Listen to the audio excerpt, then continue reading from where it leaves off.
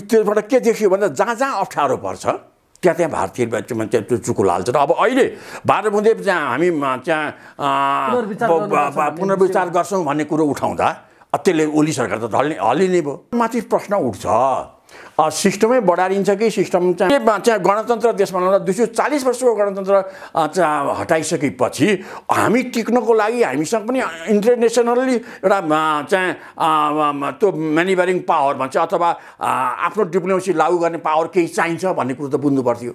एउटा सङ्कट आएछ त्यो सङ्कटले यहाँले भने जस्तो के लिएर आउँछ अहिले नि ठ्याक्कै यस्तै हुन्छ भनेर सकिँदैन। यहाँ चाहिँ के हो भने मलाई लाग्छ यदि अहिलेको ओली सरकारले बुद्धि पुर्याउने हो भने म चाहिँ यहाँ हिन्दू गणराज्य घोषणा गर्यो भने सायद मलाई चाहिँ इन्डियासँग एउटा तनावको एउटा सिरा समाप्त हुन्छ। 12 बुँदेको कुरा गरिहाल्नु भएको थियो, कसरी भएको थियो 12 बुँदे, त्यसको इन्ट्रेस्ट के थियो? 12 बुँदे अनुसार त हुन सकेन पनि भन्नुभयो तपाईँले।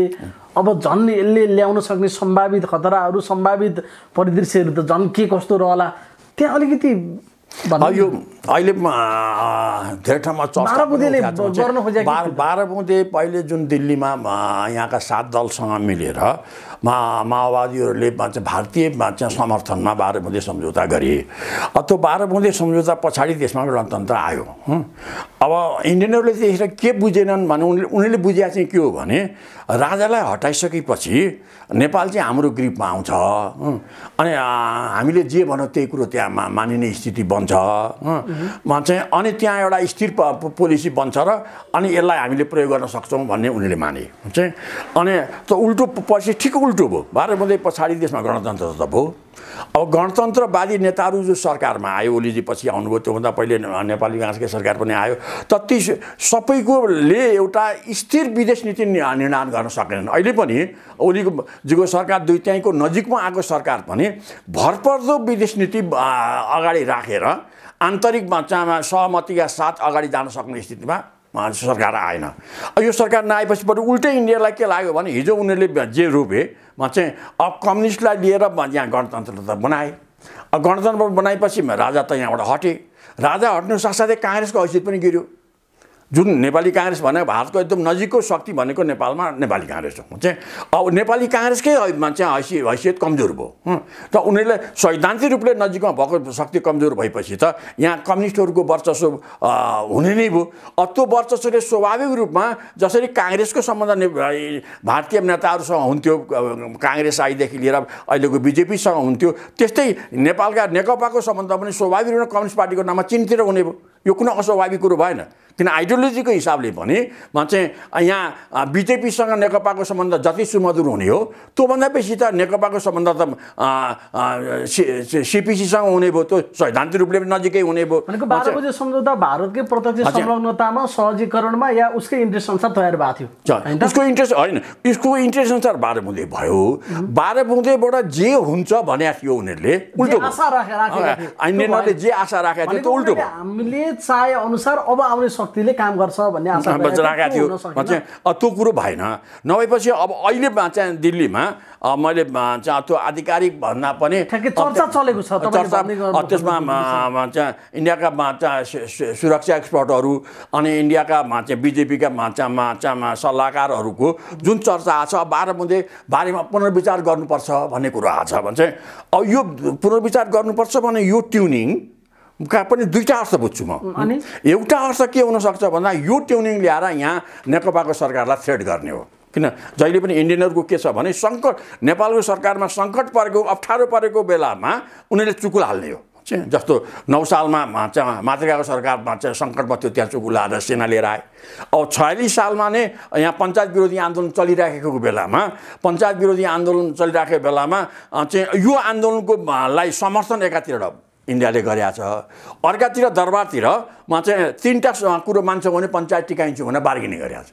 चाहिँ सुरक्षाको सवालमा हामीले भने मान, जलस्रोतको सवालमा हामीले भनेको मान चाहिँ अनि विदेश नीतिको सवालमा हामीले भनेको मान्छौँ भने पञ्चायत टिकाइदिन्छु भने प्रस्ताव पनि पठाएको छ। त्यो प्रस्तावलाई त्यतिखेर राजा वीरेन्द्रले मानेनन्। राजावीरले त्यो प्रस्ताव नमानेर चाहिँ देशभित्रका दलीय नेताहरूसँगै कुरो गर्ने नाउँमा 46 साल चैत 26 गते राजाले निर्दलीयता हटाएर बहुदलीयता हामी नेताहरूकै बिचमा सरकारले राजाले घोषणा गरे। अब त्यसबाट चाहिँ के भन्दै थिएँ भने चाहिँ अनि त्यो घोषणा गरिसकेपछि मैले चाहिँ अब त्यसबाट के देखियो भन्दा जहाँ जहाँ अप्ठ्यारो पर्छ त्यहाँ भारतीय मान्छे त्यो चुकुल हाल्छन्। अब अहिले 12 बुँदे चाहिँ हामी चाहिँ पुनर्विचार गर्छौँ भन्ने कुरो उठाउँदा त्यसले ओली सरकार त हल्लिने भयो। ओली सरकार हल्लिएपछि त्यतिखेरै आफ्ना कुरा घुसाउने हो कि एउटा यो कुटिलता पनि यसमा छ भन्ने मलाई लाग्छ। अर्को साँच्चै चाहिँ 12 बुँदेको पुनर्विचारै गर्ने हिजो हामीले भनेको थियौँ हामीले आफ्नो कुरो फिर्ता लियौँ फेरि यहाँ गडबडी सुरु हुने भयो। चाहिँ त्यो साँच्चीकै 12 बुँदे फिर्ता लिने एउटा मनसा आयो हुनसक्छ इन्डियनहरूको। अब अर्को यो कुटिलताको निम्ति नेपाललाई प्रेसर हालेर आफ्नो कुरो बनाउनको निम्ति पनि हुनसक्छ चाहिँ। तर यो चर्चा चाहिँ अहिले चलिराखेको छ भन्ने मैले पनि सुन्नमा छु। अरे अब माओवादीलाई हामी आफैले संरक्षण गऱ्यौँ, हुर्कायौँ, बढायौँ, सत्तामा पुर्यायौँ, तर अहिले त्यही कुरो चाहिँ हामीलाई मार परेको छ पश्चाताप भएको छ अरे पनि भन्छन्। त्यस्तै भएको हो त, त्यस्तै उनीहरूले नै हुर्काएर बढाएर सत्तामा पुर्याएर सबै कुराहरू इन्डियाले नै बनायो माओवादी भन्ने पार्टीलाई। त्यो त बारेमा भन्नै परेन कि नेपालमा माओवादी अब प्रचण्डका त्यतिखेर त्यो प्रयोगशालामा नै आएका तथ्यहरूले देखेका कहाँ खण्डन त भएको छैन। प्रयोगशाला नै हाम्रो प्रचण्डजीहरू बम्बईका होटलमा बसेका कुराहरू, 5 स्टारमा बसेका कुराहरूदेखि लिएर इन्डियामा हेडक्वार्टर राखेर चाहिँ पुरा कम्पाउन्ड घेरेर चाहिँ गार्ड राखेर बसेका कुराहरू पनि अगाडि आएछन्। चाहिँ हाम्रो झलनाथजीहरू जाँदा पनि एउटा विशाल विशाल क्याम्पमा उनीहरूलाई भेटेका कुराहरू पनि अगाडि आएछन्। त्यसबाट इन्डियाको समर्थन थिएन भने त कुनै विवादै छैन। संरक्षण त्यसमा पश्चिमाहरूको पनि भर्सेक आयो चाहिँ पश्चिमाहरूको आर्थिक भर्सेक इन्डियाको संरक्षण भएर चाहिँ यहाँ आन्दोलन अगाडि उठ्यो भने चाहिँ अब उनीहरूले त्यतिखेर इन्डियनले के बुझेन भने यसो गरेपछि हामीले यहाँ नेपालमा चाहिँ कम्युनिस्टहरूलाई बढावा दिइसकेपछि हाम्रो हित हुन्छ भन्ने जुन उनीहरूको मूल्याङ्कन हो त्यो सैद्धान्तिक रूपले यो सम्भव छैन भन्ने कुरो उनीहरूले बुझेनन्। आइडियोलोजी भने जति गरे पनि मान्छे अहिलेको नेकपा मैले अघि पनि भने जति उसले बिजेपीसँग सम्बन्ध राख्ने हो त्योभन्दा बेसी त सिपिसीसँग हुन्छ। यो स्वाभाविकै भयो। राजनीतिमा यो स्वाभाविक नमान्ने हो भने आइडियोलोजीको के काम रह्यो त? अच्छा दुनियाँमा आइडियोलोजी भने त विषयवस्तु सिद्धान्त भने त विषयवस्तु नै रहेन। कम्युनिस्ट नजिकमा हुने भले त्यसले राष्ट्रलाई कति हानि गर्छ कति नोक्सानी गर्छ राष्ट्रको सीमै नाग्छ कि नाग्दैन त्यो अर्को विवेचनाको विषय बन्ला भन्छ। तर सैद्धान्तिक रूपले चाहिँ यहाँ नेपाली काङ्ग्रेस इन्डियाका इन्डियाका बिजेपीहरूको बिचमा जुन नजिकै छ त्यो नजिकै त भन्छ प्रचण्ड माधव ओली भन्छ केपीको त नहुन सक्ने भयो भन्छ। त्यो कुरो इन्डियनले हिजो बुझेनन् भन्दा मैले अघि पनि छ के भनेको थिएँ भने भारतीयहरूको डिप्लोमेटिक भन्छ सोच भने लङ टर्मको छैन। उनीहरू आफ्नै फाइदा भने सर्ट टर्म हेर्ने हो। त्यो सर्ट टर्म फाइदा हुँदा कहिले सङ्कटमा आउँछ भने चाहिँ अब अहिले यो जुन यो बेलामा नेपालको लिम्पियाधुराको नक्सा जो उनीहरूले निकाले यो किन निकाले यो नै एउटा पहेँली छ के। किन यो बेलामा चाहिँ डकुमेन्ट नभएको इस्युमा उनले जमिन भोगिराखेकै थिए। नेपालले पनि वास्ता गरेका थिएन, उनीहरूले पनि सेना राखेर बसेकै थिए। त्यो बेलामा यो नक्सा निकालेर जुन एउटा समस्या लिएर आए अब यसमा त कुनै डिजाइन छ कि एउटा ग्रान्ड डिजाइन छ कि चाहिँ अथवा यसो गर्दै गर्दै नेपाललाई अब सिद्ध्याउनै सकिन्छ भन्ने मनसाएर राखेका हो कि यी कुरो त पहेँलीका रूपमा अगाडि छन्। चाहिँ अब अर्को अर्थ मैले हेर्ने भने यो पनि इन्डियनमा डिप्लोमेसीमा बुद्धि नपुर्याएकै कुरो हो, लङ टर्म नहेरेकै विषय हो। स्वाभाविक रूपमा कम्युनिस्ट सत्तामा हुँदाखेरि त्यो आइडियोलोजीका हिसाबमा पनि चिनिया कम्युनिस्ट पार्टीसँग नजिक हुनु स्वाभाविक भन्नुहुन्छ होइन। सेम यति नै खेर इन्डियाले चाहिँ नेपालको सरकार चाहिँ चिनतिर ढल्कियो भन्ने आरोप लगाइरहनु अनि यस्तै बेलामा अस्ति भर्खर चिनिया कम्युनिस्ट पार्टी र नेपाली कम्युनिस्ट पार्टीका बिचमा भर्चुअल संवाद अब कसरी सहकारी गर्ने के कसो गर्ने भन्ने विषय भयो। यसले चाहिँ हामीलाई इन्डियासँगको सम्बन्धलाई अझै टाढा बनाउने या इन्डियालाई अझै बढी रिसाइरहनलाई सहयोग पुग्ने कामहरू भइरहेको छ। मैले यो भनाइ नै इन्डियनहरूको चिन्तनको दरिद्रता हो क्या। उनीहरूले नै नेपालमा हिजो कम्युनिस्ट पार्टीलाई बढाउनको लागि मद्दत गरे अनि कम्युनिस्ट पार्टीको बिचमा नजिकै हुनु त स्वाभाविकै भयो नि। अनि चाहिँ अब यहाँको काङ्ग्रेस पार्टीले इन्डियन काङ्ग्रेस पार्टीसँग इन्डियाको बिजेपी पार्टीसँग सम्बन्ध राख्दा त कुनै चाहिँ अप्ठ्यारो त मान्छेले भनेको छैन। भएकै थियो भने चाहिँ हिजो त काङ्ग्रेसको रूपमा त घाँटी नै जोडिने स्थिति आएको थियो भने चाहिँ अब यहाँ अहिले उनीहरूले कम्युनिस्टको वर्चस्व बढाउने काममा उनीहरूले मद्दत गरे। अब यो बनिसकेपछि आइडियोलोजीको हिसाबले पनि चाइनिजसँग उनले नजिकै हुनु खोज्नु कुनै मलाई अनौठो कुरो लाग्दैन भने चाहिँ अब यसले इन्डियनहरूलाई के चिन्ता व्यथा बनायो त उनीहरूको आफ्नै विगत कोट्याए भइहाल्यो नि चाहिँ। किन उनीहरू आफै भन्छन् हामीले सहयोग गऱ्यौँ, पालित गऱ्यौँ, संरक्षण गऱ्यौँ, चाहिँ किन गऱ्यौँ त चाहिँ म चाहिँ कम्युनिस्टलाई त्यो गर्नुको मतलब त म चाहिँ त्यसको मतलब त अनि यहाँ आएर चाहिँ अब हामी कम्युनिस्ट चाहिँ भारतीय कम्युनिस्ट हुन्छौँ भन्न त मिलेन, नेपाली कम्युनिस्ट हुनु पर्यो। नेपाली कम्युनिस्टले नेपाली राष्ट्रलाई सन्तुलनमा राख्नको लागि चीनसँग पनि सम्बन्ध गर्नु पर्यो, भारतसँग सम्बन्ध राख्दैनौँ त भनेको छैन नि। यो बारेमा नै इन्डियनहरूले जे अहिले गुनासो लिएर आउँछन् सोचको दरिद्रतामा, त्यो सोचको दरिद्रता हो भने चाहिँ त्यो स्वाभाविक हो। मैले देखेँ राजनीतिक रूपमा कुनै दुईवटा पार्टीको बिचमा सम्पर्क हुनु, त्यसमा भने आइडियोलोजी मिल्ने पार्टीसँग सम्पर्क हुनुमा चाहिँ नेपालमा हिजो विश्व प्रसाद कोइरालाले इन्डियाका सोसलिस्ट मात्रै होइन कि युरोपियन सोसलिस्टसँग पनि ताते माल मरेको थियो नि। त्यो कुन अस्वाभाविक कुरो भयो त। त्यस्तै अहिलेका त्यतिखेर पनि कम्युनिस्ट पार्टीहरूले इन्टरनेसनली सम्बन्ध राख्थे भने चाहिँ अहिले त्यस्तो अन्तर्राष्ट्रिय कम्युनिस्टहरूको त कुनै गठबन्धन त छैन। तैपनि छिमेकी कम्युनिस्ट पार्टीसँग कम्युनिस्ट पार्टीको हिसाबले डिलिङ हुनु त कुनै अनौठो कुरो पनि भएन। यो अनौठो मान्नु चाहिँ मान्छे मलाई लाग्छ भारतीय सोचको चाहिँ त्यो चिन्तनको दरिद्रता हो भने चाहिँ अब आफूले चाहिँ गर्दा हुने, अरूले चाहिँ गर्न नहुने। अब उनीहरूले नै लिपुलेखलाई विवाद क्षेत्र भनेर इन्डिया नेपाल दुइटैले माने हो। दुइटैको सरकारले यो विवाद क्षेत्र हो, विवादग्रस्त क्षेत्र हो, अब सचिव लेभलमा कुराकानी गरेर टुङ्ग्याउने भनेर उनीहरू हिजो सहमति गर्ने। अनि अहिले एकलौटी रूपमा नक्सा चाहिँ उनीहरू आफै निकाल्ने। अनि उनीहरूले एकलौटी रूपमा नक्सा निकालेपछि नेपालले आफ्नो नक्साको दाबी गर्न चाहिँ यो चाहिँ अनौठो हुने फेरि उनीहरूलाई चाहिँ उता आफूले गरेको कुरो चाहिँ नदेख्ने। अब त्यो के हो भन्दा इन्डियन सोचमा, इन्डियन डिप्लोमेसीमा त्यो साह्रै ठुलो कमजोरी अथवा सोचाइको जुन एउटा दरिद्रता हो। आफूले गरेको कुरो चाहिँ सबै ठिक, अरूले गरेको कुरो त्यसको रिपर्केसनमा आउने कुरोहरूलाई चाहिँ बेटिक टान्ने भन्छ, त्यो चिन्तन नै मान्छे राम्रो हो जस्तो मलाई लाग्दैन। त्यो असल छिमेकीपनको कुरो र असल डिप्लोमेसीमा पनि त्यो पर्दैन। भनेको परिवर्तन या सुझबुझ चाहिँ बरु इन्डियाले नै म कहाँनिर चुकेँ भनेर सोच्नुपर्ने अवस्था हो। किनभने चीनसँग पनि लफडा परिरहेको छ, पाकिस्तानसँग त सदाबार भइहाल्यो, नेपालसँग पनि एकदम राम्रो मित्रता भएको भने यो, अब भुटानसँग त ऊ पनि कहाँ मुख पाउँ भनेर बसिरहेको छ, अरूको अवस्था पनि त्यस्तै छ भनेपछि दक्षिण एसियामा इन्डियाको भूमिका चाहिँ त्यति सन्तोषजनक या नेतृत्वदायी उत्कृष्ट बन्न सकिन उसको आफ्नै कारण होइन। अब यो भारतीय सरकारको हो भने त अब हामी सानो देशको साना मान्छेहरू चाहिँ धेरै हामीले भने त उनीहरू नसुन्लान् भन्छ।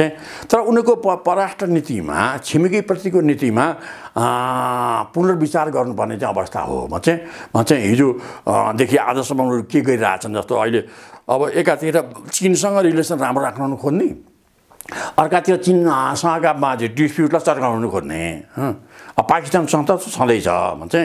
अनि यता नेपालसँग पनि मान्छे असहमति लिएर आउने भन्छ।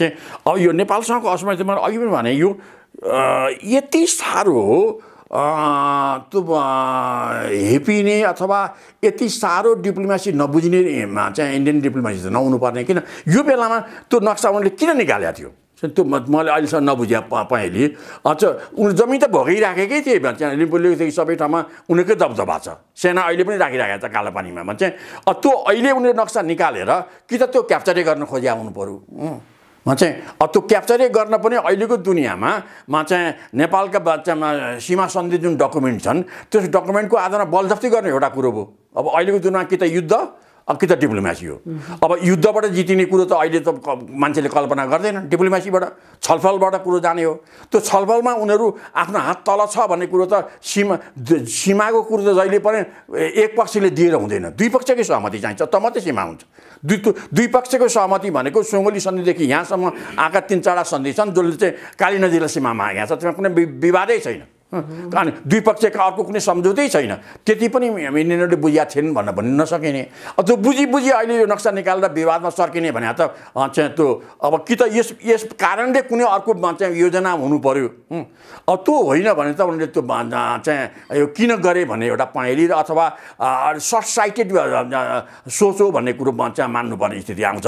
चाहिँ अब यसले पनि मलाई अघि भनिहालेन, अब यसले चाहिँ अब भारतसँगको रिलेसनमा सङ्कट लिएर आएपछि नेपाल जस्तो सानो देशमा त्यसका रिपरकेसनहरू धेरै पर्छन्। जस्तो 12 बुँदे सम्झौतामा नै फिर्ता लिने पुनर्विचार गर्ने लेभलमा इन्डिया पुगेको हो भने त्यसले ल्याउन सक्ने सम्भावित परिदृश्य, किनभने 12 बुँदेमा सोचविचार गर्नुपर्ने भएपछि त त्यसले धेरै सोचविचार ल्याउन सक्ला होइन। त्यही 12 बुँदेकै जगमा रहेर राज संस्था गयो, सबै कुराहरू गयो। अहिले कतिपय राजावादीहरू मुख पनि मिठाइरहेछन्, न कतै राजै पो फर्किहाल्छ कि उसले बोकेको शक्तिमा उसको विश्वास भएन भने बरु पुरानै ठिक छ भन्नेतर्फ कि जाला कि भन्ने पनि आशंका गर्छन्, मुख मिठाइरहेछन्।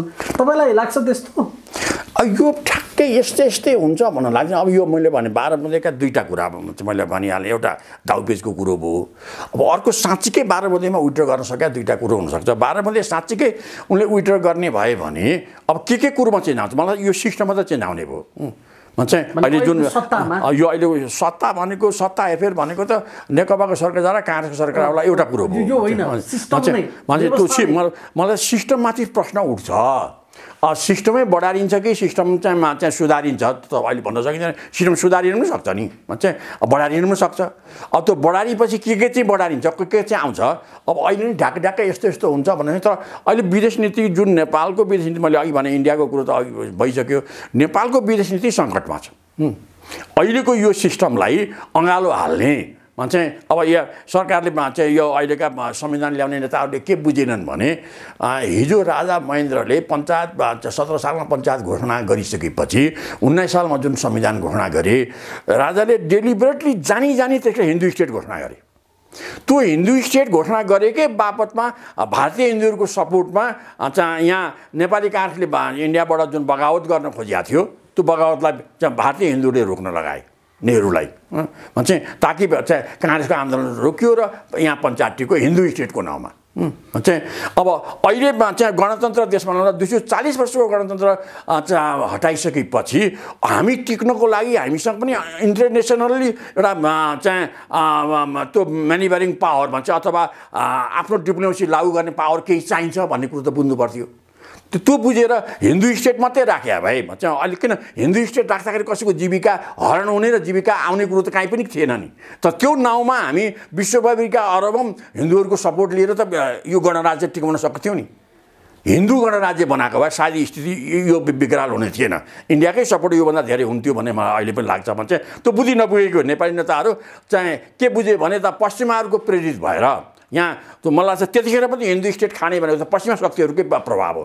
पश्चिमा शक्ति इन्डियामा चाहिँ काङ्ग्रेस आइमार्फत अगाडि आएको थियो। चाहिँ त्यो शक्तिकै आधारमा यसलाई चाहिँ धर्मनिरपेक्ष स्टेट बनाए, जसले गर्दा हामीसँग कुनै पनि अहिले शक्ति छैन। हामीसँग कुनै पनि शक्ति नभएकै कारणले अब हामी अहिले सजिलै नयाँ कुरोमा जान सक्दैनौँ। चाहिँ अब त्यहाँदेखि त्यो 12 बुँदे पनि चाहिँ फर्केरै आयो भने पनि के हुन्छ भन्ने पनि भन्न सक्दैन, किनभने हामीसँग विश्वासिलो स्थिति न इन्डियाको बन्यो न चाइनाको बन्यो न। अब यो एमसिसी पास भयो अथवा फेल भयो जे भए पनि अमेरिकनको एउटा इन्ट्रेस्ट छ। पास भए पनि उनीहरू यहाँ कम्युनिस्ट विरोधी गतिविधि गर्ने हो, फेल भए पनि उनीहरू गतिविधि गर्ने हो। त्यसले पनि त उनीहरूले साथ दिँदैन भने चाहिँ यो सबै कुरोले राख्दाखेरि अब म के देख्छु भने एमसिसी जे भए पनि देशमा सिस्टममाथिबाट सङ्कट आएको छ। त्यो सङ्कटले यहाँले भने जस्तो के लिएर आउँछ अहिले नि ठ्याक्कै यस्तै हुन्छ भन्न त सकिँदैन। केही दिन अगाडि मात्रै कमल थापाले एउटा कुरा भने, त्यसमा के भने भन्दा त्यतिखेर जतिखेर जनआन्दोलन उत्कर्षमा पुगेको थियो तत्कालीन भारतीय प्रधानमन्त्रीको मनमोहन सिंहको सन्देशवाहकको रूपमा करण सिंह नेपाल आए र उनले एउटा साथ एक्लै आएनन्, साथमा एउटा गोप्य चिठी पनि लिएर आए र त्यो राजा ज्ञानेन्द्रलाई हस्तान्तरण गरे। मलाई ठ्याक्कै के लेखेको छ त थाहा छैन, तर यसो बेउपाय अनुसार हाम्रो उद्देश्य चाहिँ राजतन्त्र हटाउनु नै होइन, तपाईँ संवैधानिक राजतन्त्रको पक्षमै छौँ, अरू बाँकी अधिकार चाहिँ दलहरूलाई दिनुहोस् भने एउटा त्यो पत्रमा छ। भारत पनि राजतन्त्रकै पक्षमा छ भन्ने अर्थ। र अर्को कुरो लिखित त नहोला तर तत्कालीन आन्दोलनरत 7 दलसँग पनि राजाको एउटा सम्झौता भएको थियो। अब राजाले पनि कतिचोटि भनिरहेछन् कुरा भएको छ सम्झौता छ भन्ने कुरा, त्यस्तो चाहिँ के भएको थियो, के छ तपाईँको जानकारीमा? होइन, त्यो चिठी कर्ण सिंहको आएको थियो भन्ने कुरो त त्यतिखेर पनि जानकारीमा आएको। त चिठीको कन्टेन्ट त अब कसैले दरबारले कसैलाई देखाएन। त्यो कन्टेन्टमा त्यो चिठी आएपछि नै राजाले वक्तव्य दिएर प्रधानमन्त्री बनाउन खोजिएको थियो भन्छ। त्यसको साथ मलाई छ कृष्णप्रसादलाई भट्टराईलाई प्रधानमन्त्री बनाउनु खोजे, उहाँ मान्नु भएन। नमानिसकेपछि फेरि अर्को प्रेसर आएर राजाले अर्को वक्तव्य दिएपछि पार्लियामेन्ट पुनस्थापित गरिया हो भन्छ। अब पार्लियामेन्ट पुनस्थापित गरिने भन्दा पनि त्यतिखेर पनि पार्लियामेन्ट पुनस्थापना गरेर पनि गणतन्त्र त किन राजाले पुनस्थापित भएको पार्लियामेन्ट त गणतन्त्र घोषणा गर्न सक्ने थिएन भन्छ। त्यतिखेर राजालाई त्यो पहिलेको अधिकार सैनिक अधिकार बेगरको राजा बनाउने खालको कन्सेप्ट राजाले पनि त्यही बुझ्या होला। अब इन्डियनले पनि त्यही भन्या होला, किन्तु चिठीको आशयले त्यो कुरो देखाउँछ। तर पछि पार्लियामेन्ट आइसकेपछि चाहिँ अब भारतीय प्रेसर भारतीय विदेशी नीतिले पनि अब यहाँ उक्साउट गर्यो। कमजोर भएको बेला लखेट्ने भनेको यता देशभित्रका शक्ति पनि लागे, देश बाहिरको शक्ति पनि आएर गणतन्त्र घोषणा भयो चाहिँ। अब त्यो आधारमा चाहिँ त्यही चिठीकै आधारमा अहिले नयाँ कुरो गर्ने भन्ने कुरो त त्यो अलिक त्यो राजनीतिको पनि अलिक कमजोरै गिरिजा पनि बेबिकिङ भन्छन्, के भन्थे त्यतिखेर केही सम्झौता चाहिँ राजाले त्यतिखेरै म जान्छु त भने होइन नि त। त्यो कुरोकानी भयो होला चाहिँ। त्यतिखेर उनीहरूले पनि राजासँग कुरो गर्दाखेरि नेपालकै नेताहरूले पनि गणतन्त्रको कुरो गरेनन्, राजाले पनि म गणतन्त्र दिन्छु त भनेनन्। अब यो अलिखित समझदारी भएको थियो भने त्यही हो चाहिँ। किन गणतन्त्रको कुरो चाहिँ राजासँग कुरो गर्न जुन गिरिजाबाबु लगायतको को गए होलान्, त्योमा त्यहाँ गणतन्त्रको कुरो दुईतिरबाट उठेन।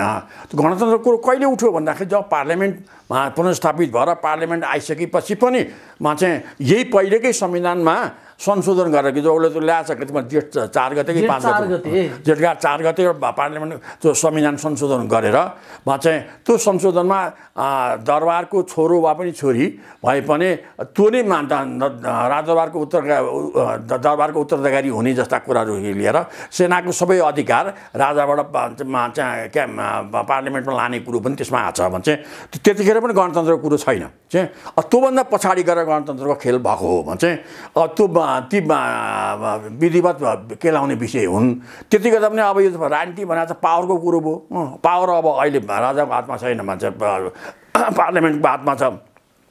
अब हिजो जसले जुन शक्तिले चाहिँ साथ दिएर यत्रो ठाउँ यो नयाँ गणतन्त्रको ठाउँ ल्यायो, अब अहिले त्यही शक्तिले हात झिक्यो भने के हुने हो भन्ने त समस्या त आउने भयो। किन यहाँ हिजो उसले साथ दिँदाखेरि नै यहाँ उथल पुथल भएको थियो भने अब अहिले अर्को साथ दियो भने त अर्को समस्या त आउन सक्छ नि चाहिँ। अब साँच्चीकै हो भने होइन बार्गेनिङ हो भने त मैले भन्नुपर्ने केही छैन। भनेको व्यवस्था नै परिवर्तन भएर राज संस्था आउनुभन्दा अगाडिको एउटा विकल्प चाहिँ तपाईँ हिन्दू गणराज्यको सम्भावना बढी देख्नुहुन्छ होइन? इन्डियाले चाहेको चाहिँ हिन्दू धर्मसहितको गणतन्त्र थियो नेपालमा, त्यो हुन सकेन। त्यो भने चाहिँ के हो भने मलाई लाग्छ यदि अहिलेको ओली सरकारले बुद्धि पुर्याउने हो भने म चाहिँ यहाँ हिन्दू गणराज्य घोषणा गर्यो भने सायद मलाई चाहिँ इन्डियासँगको एउटा तनावको एउटा सिरा समाप्त हुन्छ।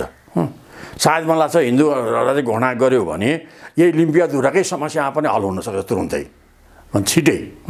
चाहिँ किन भन्दा उनीहरूको प्रेसरमा चाहिँ अब यहाँ हिन्दू राज्य भइसकेपछि अब अहिले जसरी चाहिँ इन्डियन प्रेसर चाहिँ लिम्पियाधुरा क्याप्चर गरेर चाहिँ यहाँ दबदबा गर्ने खालको हुनुको सोचाइ छ। हिन्दू स्टेट भइसक्यो त्यहीँका हिन्दूहरूले त्यसको विरोध गर्ने भयो नि त। किन एउटा विश्वमा एउटा हिन्दू राज्य छ त्यसमाथि पनि हामीले हस्तक्षेप गर्ने भन्ने ट्युनिङ त भारतीय हिन्दूहरूकै बिचमा उठ्ने भयो। चाहिँ त्यो गरे भने अब गर्छन् गर्दैन अर्को कुरो भयो चाहिँ त्यस्तो डिप्लोमेटिक सोच भएको भए त यो समस्यामा सरकार पुग्दैन थियो। यदि मलाई चाहिँ अहिले पनि त्यो हिन्दू अधिराज्य घोषणा गर्नलाई नि सजिलो छ र हुन त हटाउन चाहिँ सजिलैसँग हटाइदिए। मलाई लाग्दैन त्यति स्ट्रङ आन्दोलनको एजेन्डा पनि थिएन। एकैचोटि जेठ 4 गते कहाँबाट छिरो झ्यापै आइहाल्यो धर्मनिरपेक्षताको कुरा। जति सजिलोसँग हटाए त्यति सजिलोसँग फिर्त्याउन मैले यो पनि एउटा परिकल्पना मात्रै हो। अब कति सजिलो छ कति अप्ठ्यारो छ त डिटेलमा जाँदा कुरा भए। साँच्चै लाग्यो भने अब राष्ट्रिय अन्तर्राष्ट्रिय समर्थन पनि लिएर त्यो गर्न नसक्ने कुरो छैन। किन त्यही कुरो भयो भने यहाँ जुन बाह्य शक्तिका प्रभावका शक्तिहरू छन् ती पनि त लाग्छन् त्यो ठाउँमा चाहिँ गर्नै नसकिने चाहिँ हुँदैन। चाहिँ अब भारतीय सोच पनि त्यसमा हिन्दू स्टेट ल्याउने खिलाफमा जान्छ त मलाई लाग्दैन। अथवा त्यो पहिले यहाँको सरकारले यहाँको पार्टीले पहिले त्यो कुरो चाहनु पर्यो चाहिँ त्यो पनि एउटा परिकल्पना के हो त्यसो गर्यो भने चाहिँ यो सबै हल हुन्छ भन्ने कुरो भयो। त्यो एउटा सोच राख्या हो। त्यो सोच्ने अहिलेको सरकारले मान्छ भन्ने मलाई लाग्दैन। किन यिनीहरू जुन ठाउँमा बसीभूत भएका छन् चाहिँ अब नेकपाकै सबै अहिलेको शक्ति जसरी धर्मनिरपेक्षतामा सैद्धान्तिक रूपले लागेको छ अहिले। अब सैद्धान्तिकरण गरे हिजो घाँसघुसमा सैद्धान्तिक धर्मनिरपेक्ष बनाए अब अहिले त्यसलाई सैद्धान्तिक सूत्रीकरणमा लागेका छन्। त्यो सूत्रीकरणमा फर्किन उनीहरूलाई यिनलाई पनि सजिलो छैन। त्यो सूत्रीकरणमा नफर्केसम्म भारतीय सपोर्ट यिनले पाउन पनि सजिलो छैन। त्यो भएको हुनाले स्थिति सजिलो छैन।